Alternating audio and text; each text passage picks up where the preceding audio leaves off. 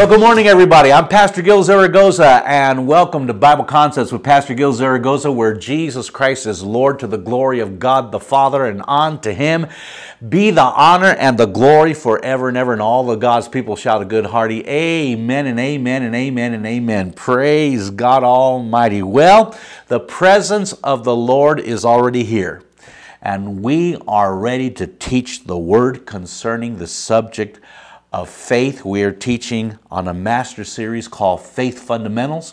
We've already talked about how faith comes. We've already talked about what faith is. We're presently talking about how we release our faith in God, and we do it two ways. Number one, by believing with the heart the Word of God, and number two, by confessing with our mouth what is in our heart, which is the Word of God. Amen. So we've talked at length on what it means to believe with the heart, and we're talking at length right now on what it means to confess with the mouth. So let's join our faith together for the Holy Ghost to minister the Word to us and to teach us the Word so that we will spiritually grow in faith in the name of the Lord Jesus Christ. So let's pray, let's believe God together in Jesus' mighty name. Father in heaven, we praise you, we magnify you, we adore you, Father. Lord, we declare your glory in this place. Holy Spirit, you are welcome here. You are welcome to have your will and have your way. We will not stop you. We will not hinder you, but we say, come in all of your fullness and in all of your glory and teach us the Word of God to the point where it's not just information, but it becomes revelation by the anointing of the Holy Ghost. Father, we are yours to command. We submit ourselves totally unto you, 100%. We completely submit ourselves to you. And we thank you for what you are going to minister this morning, Father. And I thank you in advance right now that the entire television congregation has open ears to hear your word and a receptive heart to receive your word. And we'll be careful to give you the praise, the honor, and the glory for everything that is going to be accomplished in the name that is above every name, the name of the Lord Jesus Christ, to whom honor and glory be forever and ever. In Jesus' mighty name.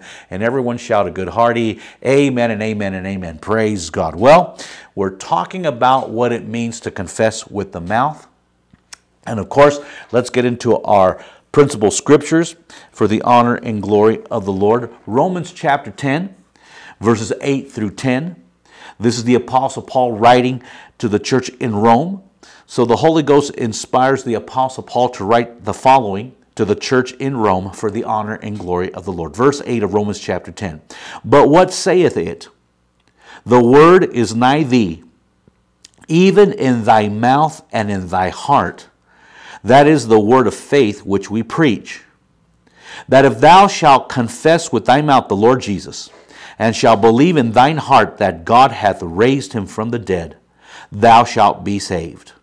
For with the heart man believeth unto righteousness, and with the mouth confession is made unto salvation. Notice verse 10, for with the heart man believeth unto righteousness, and with the mouth confession is made unto salvation.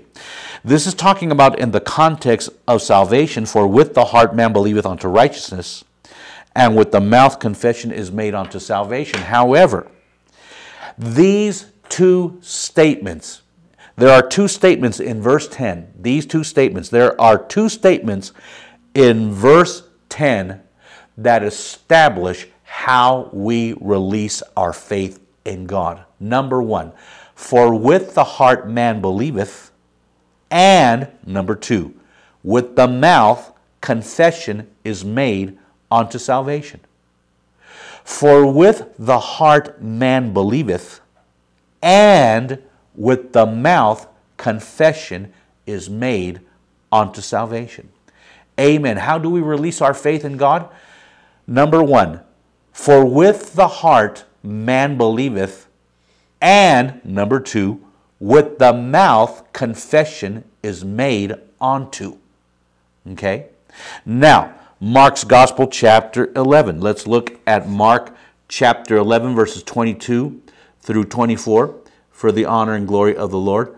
Mark chapter 11, verses 22 through 24. These are the words of Jesus himself. And in Mark chapter 11, verses 22 through 24, the Lord Jesus Christ makes the following declaration for the honor and glory of the Lord, starting with verse 22 of Mark chapter 11. And Jesus answering saith unto them, Have faith in God. For verily I say unto you that whosoever shall say unto this mountain, Be thou removed, and be thou cast into the sea, and shall not doubt in his heart, but shall believe that those things which he saith shall come to pass, he shall have whatsoever he saith. Therefore I say unto you, what things soever ye desire, when ye pray, believe that ye receive them, and ye shall have them. Now notice what Jesus said in verse 23. For verily I say unto you, that whosoever shall say unto this mountain, Be thou removed, and be thou cast into the sea, and shall not doubt in his heart, but shall believe that those things which he saith shall come to pass, he shall have whatsoever he saith. Now I want you to notice how many times the Lord Jesus Christ mentions the word say and mentions the word believe.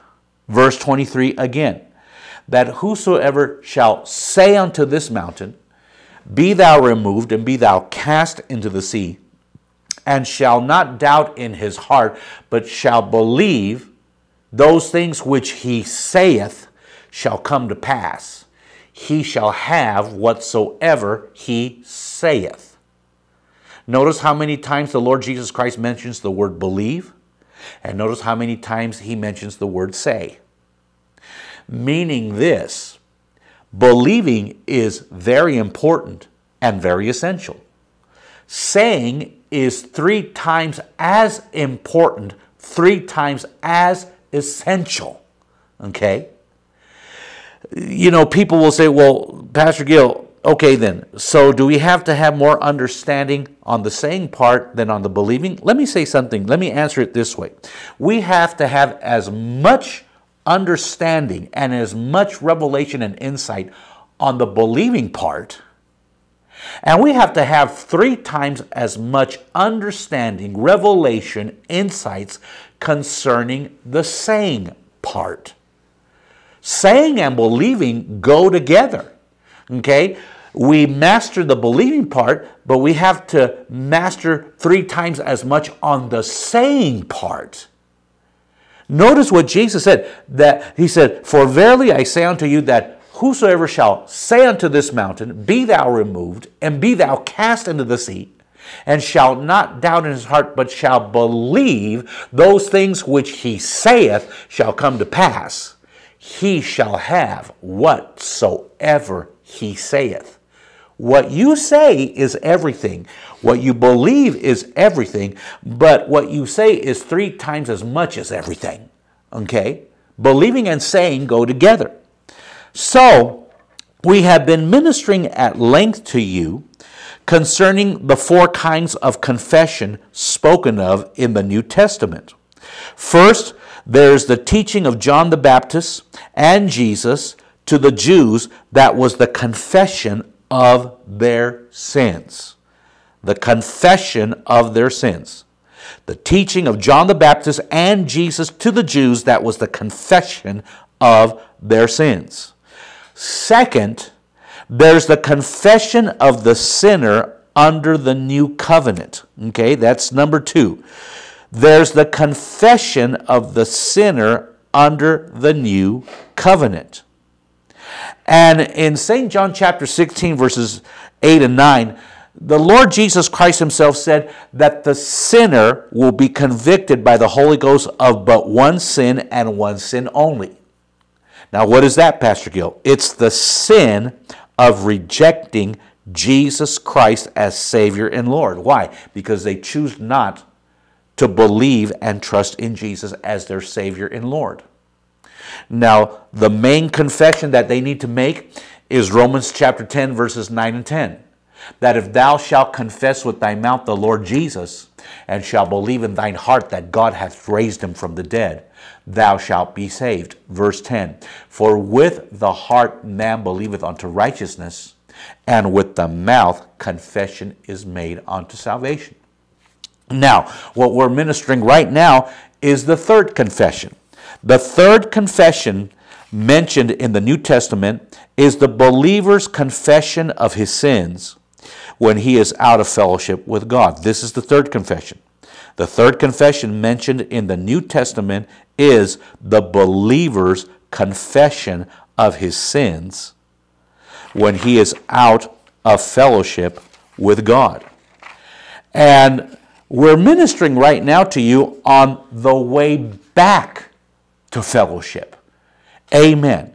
When you yield into a temptation as a believer and you sin. Well, what do you do when you do sin? Well, 1 John chapter 1, for the honor and glory of the Lord. 1 John chapter 1, for the honor and glory of the Lord. 1 John chapter 1, and this is the whole chapter. And it is a short chapter since it's 10 verses. Let's go ahead and read the whole chapter of 1 John chapter 1. Look at what the Holy Ghost inspired the Apostle John to write to the entire church world. Okay? And notice, he's writing to believers. He's writing to Christians. He's not writing to sinners. He's writing to believers. And that's very important. The epistles in the New Testament are written to churches. They're written to Christians, those who are already believers. They have been saved, sanctified, filled with the Holy Ghost, walking with God, obeying the Word. Amen.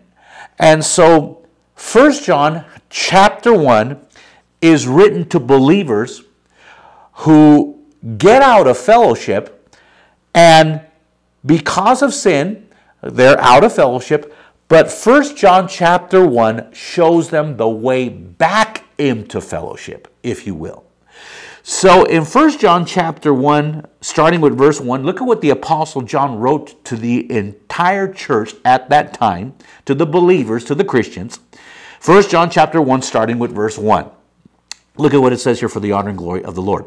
That which was from the beginning, which we have heard, which we have seen with our eyes, which we have looked upon, and our hands have handled of the word of life. For the life was manifested, and we have seen it, and bear witness, and show unto you that eternal life, which was with the Father, and was manifested unto us. That which we have seen and heard declare we unto you, that ye also may have fellowship with us. And truly our fellowship is with the Father, and with his Son Jesus Christ. And these things write we unto you, that your joy may be full. This then is the message which we have heard of him and declare unto you, that God is light, and in him is no darkness at all. Verse 6, if we say that we have fellowship with him and walk in darkness, we lie and do not the truth. But if we walk in the light, as he is in the light, we have fellowship one with another, and the blood of Jesus Christ his Son cleanseth us from all sin. If we say that we have no sin, we deceive ourselves, and the truth is not in us. If we confess our sins, he is faithful and just to forgive us our sins and to cleanse us from all unrighteousness. If we say that we have not sinned, we make him a liar, and his truth is not in us. Now, notice how many times the word fellowship is mentioned in this portion of Scripture. In fact, it is mentioned 4 times in this portion of Scripture, solidifying the fact that these words are written to believers. They're written to Christians. They're written to saints of God. Why are they written, Pastor Gil? Well, first, as a warning against broken fellowship. That's number 1. That's appearing there on your screen. First, as a warning against broken fellowship. We never want to break fellowship with our Lord and Savior, and that's through sinning, okay? We're to be careful not to sin. But if we do fail because we are spiritually growing, we have not arrived to perfection yet, but we're striving every day, amen, to grow our faith, to grow spiritually to such a degree that we become the full stature of the likeness of Christ in the name of the Lord Jesus Christ. Amen. So, these words are written to believers first as a warning against broken fellowship, okay? As a warning against broken fellowship. Second, these scriptures, or this scripture rather, second, this portion of scripture shows the believer the way back into fellowship, okay? 1 John chapter 1 verse 1 shows us the way back into fellowship, okay? If we say that we have fellowship with the Lord, and yet we walk in darkness, the Bible says that we lie and that we do not the truth. Look at verses 6 through 10 one more time of 1 John chapter 1. If we say that we have fellowship with him and walk in darkness, we lie and do not the truth. But if we walk in the light, notice this, but if we walk in the light as he is in the light, we have fellowship one with another, and the blood of Jesus Christ his Son cleanseth us from all sin. If we say that we have no sin, we deceive ourselves, and the truth is not in us. Look at verses 9 and 10. If we confess our sins, notice verse 9, if we confess our sins, he is faithful and just to forgive us our sins and to cleanse us from all unrighteousness. If we say that we have not sinned, we make him a liar, and his word is not in us. Okay? Now notice what it says here. If you are out of fellowship, and you brazenly declare that you are spiritually all right with God, then you're not telling the truth because you are not all right with God. Amen. I'm going to say that again. If you are out of fellowship and you brazenly declare that you are spiritually all right with God, then you're not telling the truth because you are not all right with God. If you say that you have not committed sin, and yet your fellowship with God is broken, then your faith in God will be feeble. Now, having said this, look at 1 John chapter 1, verses 9 and 10. Now, look at this. If we confess our sins, this is 1 John chapter 1, verses 9 and 10. If we confess our sins, he is faithful and just to forgive us our sins and to cleanse us from all unrighteousness. If we say that we have not sinned, we make him a liar, and his word is not in us. Now, notice in verse 10. Verse 10 is talking about the person who is out of fellowship with God and won't admit it. Okay? Verse 10 is talking about the believer who is out of fellowship with God and won't admit it. If you sinned, then you will know it immediately. Okay? I want to say that again. If you sinned, you will know it immediately. Okay? The minute you sin, you will know it right on the inside of you, right in your conscience, because this is where the Holy Spirit lives. The minute you sin, you will know it on the inside of you. Okay? Why do you say this, Pastor Gil? Well, since the Holy Spirit lives in our heart, in our conscience, we have a monitor, if you will, that still small voice in our conscience dwelling on the inside of every believer. And this supernatural monitor lets us know when we have done wrong. Okay? If you have missed the mark and messed up in some way, if you have sinned, be quick to repent and ask God to forgive you. Now, this is going to appear there on your screen. If you have missed the mark and messed up in some way, be quick to repent and ask God to forgive you. I'm going to say that one more time. If you have missed the mark and messed up in some way, be quick to repent and ask God to forgive you. God will forgive you. And when He forgives you, you then just keep walking in fellowship with God. Remember, 1 John chapter 1 verse 9 is written to believers.